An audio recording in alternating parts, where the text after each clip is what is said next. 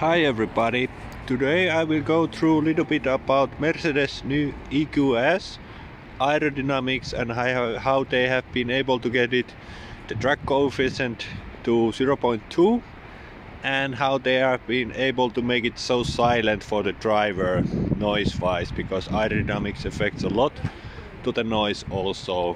In comparison, I have my ID3 there also, where I will make some comparisons how it's been done in the ID3 compared to the EQS. And in the front, of course, you have the active grille blocks there, those, but on the lower side you have about 20mm height section which stays always open, so it's not totally blocked, I think never, but that's normal in all electric cars where you want to lower the drag, that you cannot totally close in normal situation the grills, because if it gets stuck closed then you're in problems and that's not good for the car.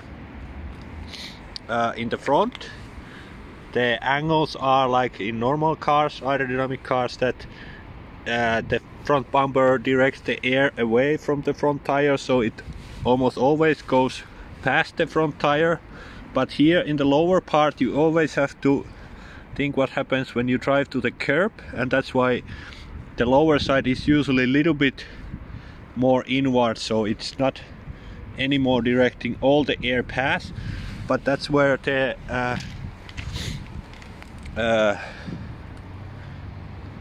air curtains in the front comes to play. Difficult to get it seeing here, but you have a hole here up to here, it's about 25 centimeters height, and where the air is not directed anymore past the tire, you start to need to have this air curtain here, so high pressurized air comes from the front. This is here the entry.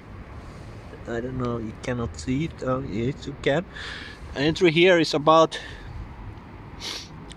30mm depth, and when it comes to the exit side it's about 15mm depth, so you can put your finger there. On the lowest part it's tricky to put it there, because there it's already so much inwards that it's really tricky to get the air blowing, so it's not there also anymore. And what comes to the where's my measuring tape? In my pocket. The front of the car, you have these front tire deflectors. They are a little bit curved. Let's see if I get it.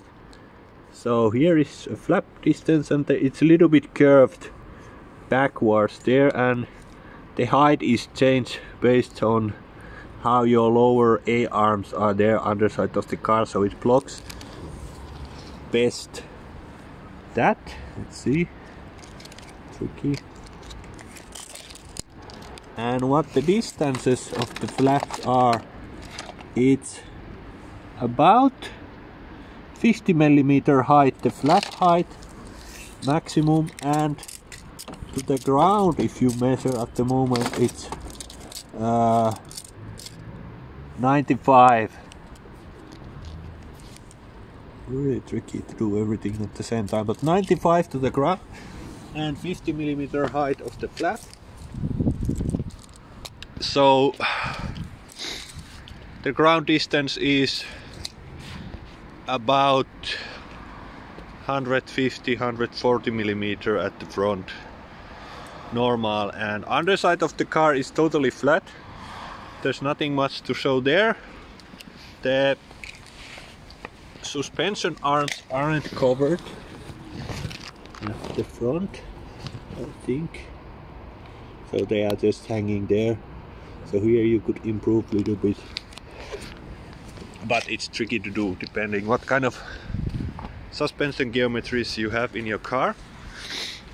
To get the noise down, I believe here you have a quite deep pocket here, and I believe this is for noise reasons, and maybe some future versions will have also exits, air exits coming there, maybe AMG versions or something like that, but we will see that in the future. And to get the noise reduction, wind noise down, you have rubbers almost in all seams here blocking the wind noise, so little whistle is coming only front door backside, but on the rear door they don't care about the noise so much, so here you don't have a rubber seal in the outside, so it's not blocking there so much the sound. Also, what lowers the inside noise is that the front door panel is actually, you can see it's upwards from the mirror, so more noise comes from the underside of the or lower side of the mirror, and when the noise starts to travel towards the driver or inside the car, this will direct the noise a little bit inside the car to other direction. I believe that's the reason why they have done it like that. Maybe the front speakers are there, so there you can also create noise cancelling maybe better with that, because it's directly towards the coming wing noise. Like with all modern cars, the wipers are little bit under the direct line of air travel, so this is little bit lower than air coming here. It barely touches there. The whole design is made so that it's like that. These are angled a little bit upwards, so air can come up a little bit easier, and maybe that lowers the wind noise also. These depth of these are like 10 millimeters. That's okay, and it's really smooth when air passes alongside here to the back, and here the depth is maybe under 10 millimeters, so air doesn't hit so much, and there's a little bit rounding there, so it can exit nicely and easily there. And then the rear side front deflectors, in the Mercedes brochures they said these are some cool triangle shaped deflectors. No one has seen pictures of these, but they are shaped like that. It's tricky to see again there, but there's a flat section on the outer side, and on the center side there's a triangle shape which is a little bit angled towards the ground. And the height of these are 20 millimeter is the height, and to the ground you have here 12 centimeters to the ground, and that's how they are. Also here in the rear the A-arms are not covered. This version doesn't have the aerodynamic wheels, so I will not discuss of those, but there is the most aerodynamic versions which have aero rims, and that lowers the noise and drag even more. The EQS model lowers itself in sport mode 20 millimeters more down, and that will lower the drag coefficient about 0.005 drag units, and that's how they are able to reach the 0.20 drag coefficient total. The door handles are flushed in like in Teslas, similar way. I guess they come out when you press the buttons, so that lowers the drag a little bit. And in the rear you have also place for exit vents there. They are not in use. This standard version, maybe AMG versions, they are open, or the most aerodynamic versions, they are open to lower the drag and give better cooling for the car. You have little rear spoiler here to help with the drag and give little bit more downforce there at the rear. At the rear tires, the underside is also hitting the tire from about 20 centimeters from the ground, because it goes a lot of inwards due to curb driving situation again, so you don't want to break that while driving to curb, so they have to put it a little bit inwards. But of course you could build there some kind of rubber flaps or something. And in the rear, this one is a little bit more inwards than the tire, so air can pass there nicely to the rear bumper, and this will create a cutout line for the air to start flowing freely after that, so that actually also lowers the drag a little bit if it's positioned correctly, depending how the aerodynamics are designed in the car. I will try to get a little bit how the underside looks. Here you can see some kind of air exit vents. There is some kind of panel in the suspension arm.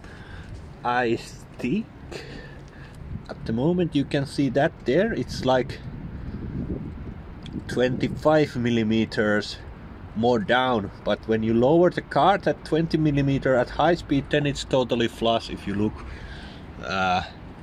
from the end of the car, then it will go flush, and that's what I have done also in my ID3, that I have tried to make them flush in the driving situation, even I don't have the air suspension. But that's are the tricks you do when you try to get maximum load drag coefficients. But I think there's still a little bit room for improvement. I don't know why car manufacturers don't use the D-shape deflectors, because it should give the best aerodynamic shape is the D-shape, and that's what I would recommend doing if you want to get the lowest drag figures. This underside should be also closed, but this is just the testing phase, and I will make a better versions later probably.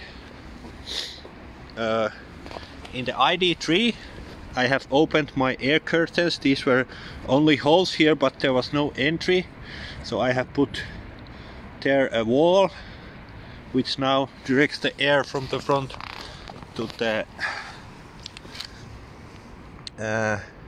wheels. Pretty similar dimensioning here than in the Mercedes, and it seems to work pretty well. For these arms you could build a little bit of spoilers here, so air would pass more nicely past the wipers, because they create a little bit of wind noise. And also you could put something here, rubbers here, like Tesla people have done. They have put aftermarket rubbers there to lower the wind noise even more in the car. Yeah, that's the EQS. I hope I'm able to get a test drive of this car, and then I will see how it actually behaves, and was this actually the normal ride height. I think it is, if it's 150 millimeters now from the ground, so it will lower 20 millimeters, first 10 millimeters if you try a little bit faster, or if you put the sport mode on, it will go the 20 millimeter lower. There's also active lift, so if you try to speed bumps, it will know those and see those through the radars or something, and it will actually lift the car automatically, so you don't break the aerodynamic parts so easily, which are hanging low there. Yeah, thanks for watching, and let's Let me know what I didn't notice in the car. I probably forget a lot of things what I planned to say of the aerodynamics of the car, but this was one shot video and more will come. Thanks for watching and keep tuning your cars.